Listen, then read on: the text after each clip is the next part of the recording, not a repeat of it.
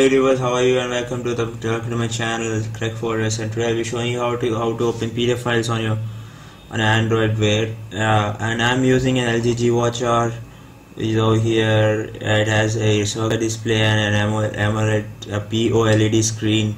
Sorry for that. And yeah, this is the LG G Watcher. And the worst thing about this watch is this thing cost $300, and then what happened is, like, the LG had advertised for this Wi-Fi support for this watch, but finally they couldn't give it in the latest Android update because they forgot to add the Wi-Fi antenna to this watch. Okay, coming to the issue on hand, I'll be installing Adobe Reader on this watch to open the PDF files, and I'll be showing you how to open the files and how to upload the files and all that. For that you need to use any system such as Windows or Macintosh. So let's go to that part. Yeah,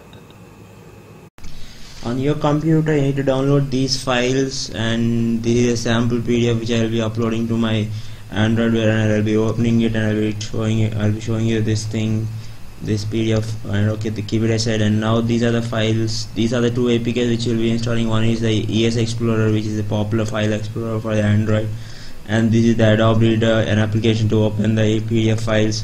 So in order to install these applications, there is a program which has been developed by the developers from XDF forum. This is the Android Wear APK tools. I'll be posting you the links for this thing in the description below. I'm repeating that. Just listen. Okay, then extract this zip file. Just open the zip file, and then you'll be finding another folder. Open that, and this is the file which contains the Windows version. Yeah, in that, now extract this file again. I'll be extracting it on the desktop. So using this application, you can actually install APK files on your Android Wear directly without using the ADB command. It's much more easier to install and uninstall. I'll be showing you how to do that. And in order to upload the files such as this PDF sample, you need to use ADB push command. Yeah, there's no, like, when you connect your Android Wear to your system, it will not be shown as a drive. So in order to upload any PDF files or any pictures or music on your Android, you need to use ADB and Fastboot commands. So in order to use ADB and Fastboot commands, you need to install the ADB and Fastboot files in your system, and this is the ADB setup which I'll be using to install it as a system-wide command. So open this thing and install that. Yeah, and then click yes, and then it'll be asking you whether you want to install the ADB system-wide. Yeah, you want, like, it's better if you install it as system-wide command, and then click yes. It'll be installing it. If you want, you can install the drivers over here. If your Android Wear doesn't get connected, then you can actually reinstall it. I had already installed it previously, so I'll be clicking N over here, and then yeah, all done. Now in order to access your Android Wear on your system, you need to enable developer options and ADB mode on your Android Wear. To do that, I'll be showing you how it's done. Okay, this is it with the system. I'll be continuing the system process once I'm done with showing you how to enable the developer options on your Android Wear. Yeah. On your Android Wear, you need to go to the settings, which is over here. To that, tap on that, and you'll be getting the menu. Yeah, it's too bright. Sorry for that. Yeah, it takes time for that to adjust. Yeah. Go to settings. Yeah, go to settings, and then you need to go to the about option, which is over here. Click on that, and then there's something called build number. Tap 8 times on that to enable the developer options. So yeah, you're a developer now. Now you'll be getting an extra option called developer options over here. Go to that and enable that, and then in that you need to enable the Android debugging, which is disabled. Sorry, yeah, you need to enable Android debugging. Yeah, it'll ask you whether you want to enable it. click on the tick symbol over there, and then you have actually enabled the debugging mode. So now you can access your Android Wear's ADB, like you can access the ADB shell from your system. So now let's continue the process on the system. Now you had enabled the Android Wear's this thing ADB settings, but in order to authorize that, you need to connect your watch to the system, and then to authorize that, you'll be getting an option on the phone which is connected to the Android Wear. Yeah, now let's continue the process on the system. Yeah, in order to access the Android Wear on your system, you need to connect it to the USB. Yeah, I'm doing that. I forgot to mention that earlier. Connect it, like if you're having the LG watch, you need to connect it to the dock and then connect the USB to your system.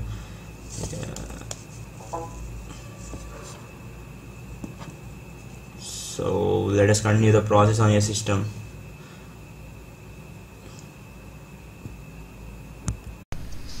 Okay, now let's open the command prompt and check whether the Android Wear is connected to your system or not. To do that, click on the shift button, and then these are the files which are on the desktop. So in order to open the command prompt over here, you need to click shift and then right click on your mouse, shift on the keyboard and then right click on your mouse. Then you'll be getting an extra option called open command over here. You need to click that, and then once you are there, see it will be showing you the address of your desktop, which is C users and my username on the desktop. Now click on this command, which is adb space devices. We'll start.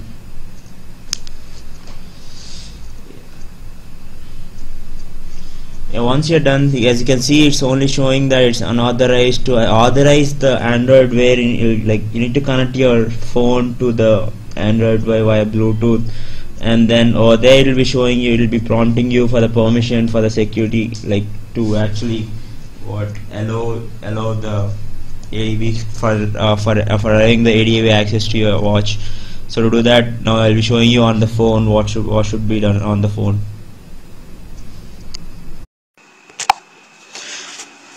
Yeah, as you can see now, my Android Wear is connected to my phone via Bluetooth. To check the Wear is connected, let's go to the application which is over here, Android Wear. It is connected to the G Watch R, which is over here, and now let's see whether we're getting the prompt or not. Once you connect your Android Wear to your system, you'll be getting an option like this, the Android Wear debugging. It'll be asking you the permission to. Yeah, you can actually tick this always allow from this computer, and then click OK. And once that's done, you have given the permission for your Android Wear to connect to your system via ADB, and then click on that OK thing. Yeah. Now let's check whether the authorization is done properly or not. To do that, again click the ADB devices command on your system. Yeah. As you can see, it's showing the device thing, and it is authorized as of now. Now let us install these apps, which is like ES Explorer and the Adobe Reader, which are over here, and I'll be posting you the link for this download, for this application download, APK download, or you can download it from from the websites or from your device, anything which is easy for you. Okay, now you need to open this application which is over here. These things like made everything, like this application makes it very easy for you people to actually install the APKs on your Android Wear. So open that Android Wear APK tools thing. Yeah, click on the connect to watch ADB. It will show you whether as you had done all the authorizations, it will be connected to your phone directly. Now click on the install APK, which is over here, and then select the APK files which are on the desktop, which are ES Explorer, and then install one by one. Install that. Yeah, click OK.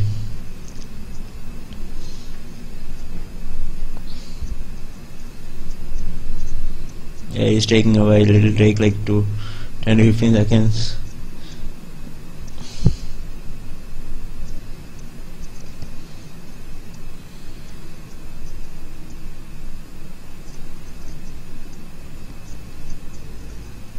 Now install the second app, Adobe Reader. Then click OK.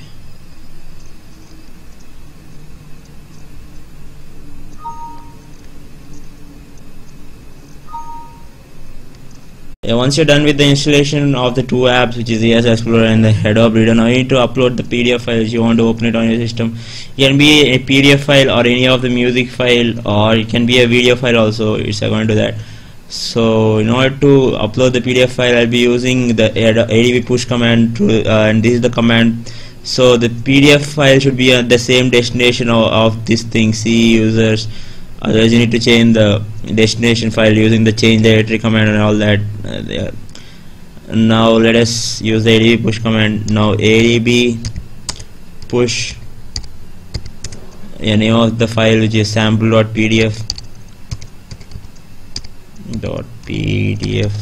and that's the file which you're sending. And now you have to enter the destination address. So the destination address on the device is /sdcard/ click enter. The whole thing is sent to your Android way. Now let us see how to open the PDF file on your Android way, on my LG watcher. Everything's done. Now let us open the PDF file which you have just copied on your Android way. To do that, go to the menu. Go to menu. And then click the start thing, which is over here, and then open the ES Explorer, which is over here, and then browse the file which you had copied. And this is the sample.pdf which I had copied. You need to scroll up and down to find the file which you had copied. So click on the sample.pdf file and then click on the Adobe Reader thing. This is the PDF, sample PDF, which I had copied from my system. You can actually copy all the pictures and everything on your where, and this is how you open and PDF file on your Android. Where if you're doing it for the first time, it's kind of hefty, but once you're used to that, it's very easy. Like I had elaborated everything so that it'll be easier for the first time users and everyone. So if you like the video, please click on the thumbs up, and if you want any of my future videos uploaded on your YouTube wall, please do subscribe. And this is Vamsi signing off. Thank you people, bye.